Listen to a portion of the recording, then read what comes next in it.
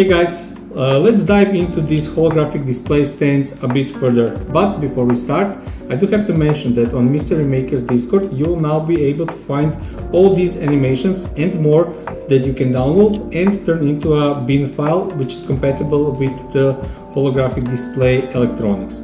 I will also show you how to make those animations yourself so you can use your own footage, and I will also show you a completely portable version. So let's dive right in. So we have 3 versions for now, but I do plan to make quite a few more. Let's start with this one. This one I designed based on the Mandalorian holopack from the TV show. It was designed to have this light emitting from the inside, and it also has this modular feature to it, so you can take it like this and add it to the holographic display, which helps enhance the holographic features. Or you can pretty much use it as a standalone prop, which I kind of like, so you can carry it around, play with it, change colors, turn off, on, or just add to your cosplay.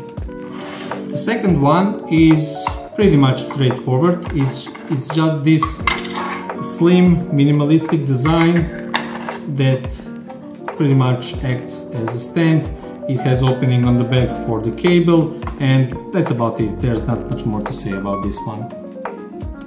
And the last one is actually the first one I designed. I designed it in a way so it can be either a desk stand or a fully portable version. You'll notice we have 2 lids. One is more narrow one and one is more deeper one.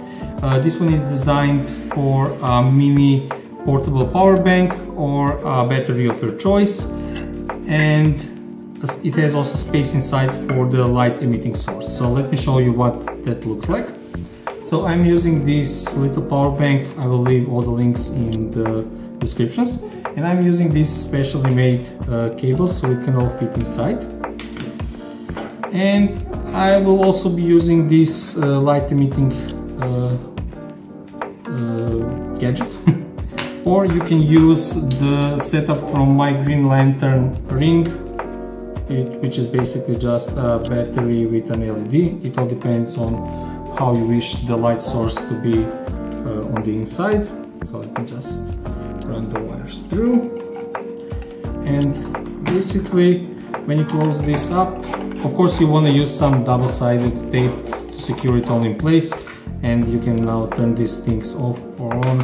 And all you have to do now is just attach the fan. But when you have all of this combined like this, you have a completely and fully portable hologram display version.